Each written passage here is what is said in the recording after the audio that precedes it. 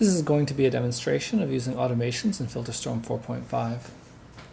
So first let me open up an image. Now Filterstorm comes with a couple automations built in. If you tap here on the automation icon, you can see there's this enhance automation. Just tap on it and it'll apply.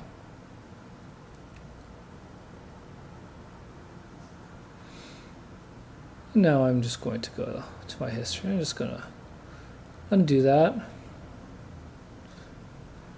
And we can build our own. So automations are really just sequences of edits saved into a file that you can then use to apply to another image. They can be as simple or as complex as you like. There's really only one limitation, which is if you use the double exposure feature to add a secondary image, that won't work in the automation.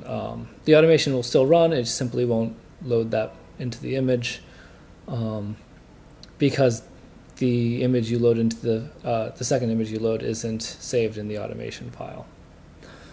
But other than that, you can make them as complex as you like or as simple as you like.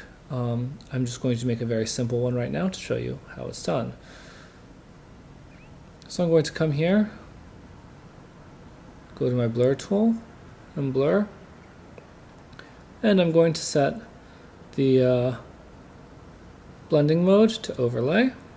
Overlay blur is a classic. It's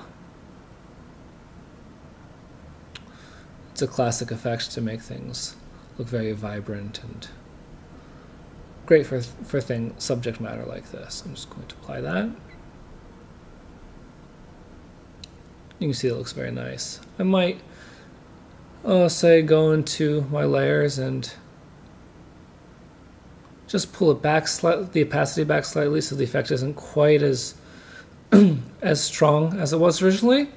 That looks nice. It's a very nice effect. And so I just go into the automations menu, hit save automation, give it a name.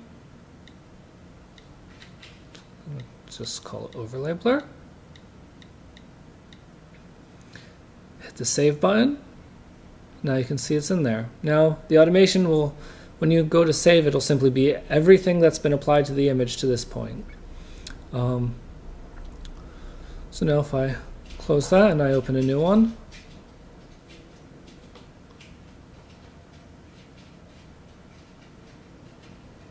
I can simply go to my automations menu and tap on that, and it reapplies those steps. Blur, changes the blend mode, the alpha, and there we go.